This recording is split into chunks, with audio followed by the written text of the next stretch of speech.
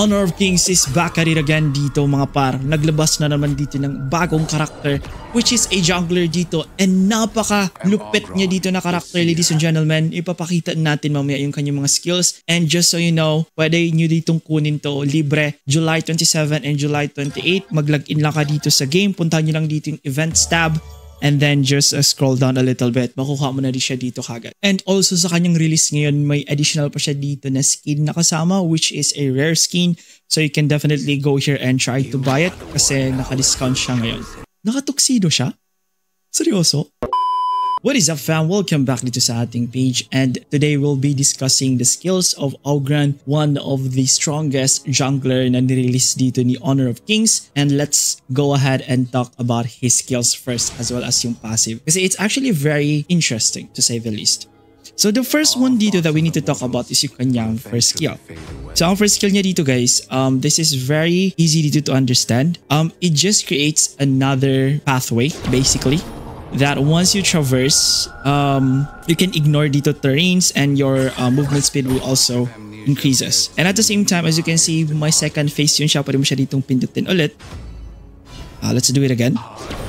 So as you can see, may parang cooldown siya. So once you pindot yan ulit, makikita mo yan, kukunin niya dito yung kanyang weapon, and then there's a cooldown din dito sa taas, which is basically 4 seconds lang, and that is the seer state. So what do I mean by seer state? So ang kagandahan kasi dito ng skill dito ni Augran, whenever your seer state is activated, there's the ability dito to just execute every single character, even dito mga minions, after 10%.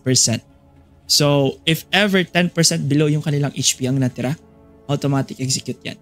So, ang first skill niya dito makapag-seer state ka, and this is only for 4 seconds. Yung kanyang second skill naman guys, this is like just a knockback a little bit. So, as you can see there, na-knockback siya dito pag natamaan siya dito sa second part. And then, let's do it again. Okay. So, as you can see guys, there are 2 areas dito sa kanyang second skill, sorry. So eto, pag natamaan ka dito sa gitna, sa second part, mananakbak sila. But kung natamaan ka dito sa outer side nung indicator, hindi sila dito mananakbak. As you can see.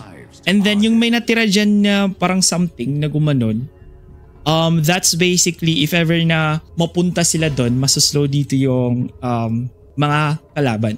So additional point dito pagdating sa kanyang second skill, if ever mataman 3 dito, mag-activate dito yung enhanced basic attack mo, which is madami sila dito matatamaan, up to 3 enemies.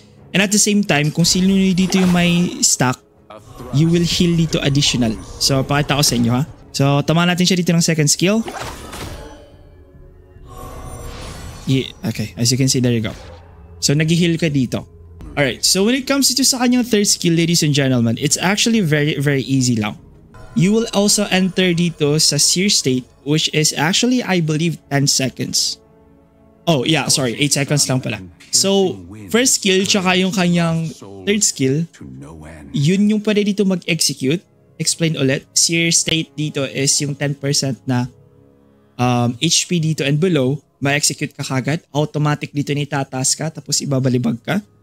And at the same time, kung sino yung matatamaan pre, mananakbak din sila for 0.5 second. And as well as yung kanilang spirit dito, tatamaan sila dito, magbe-basic attack dito sa kanila. So I'll try to pakita sa inyo mamaya. There you go. As you can see, nakita nyo yung sa gilid na parang shadow sa Gedli. Sa kilid lang nito. Okay, let's do it again.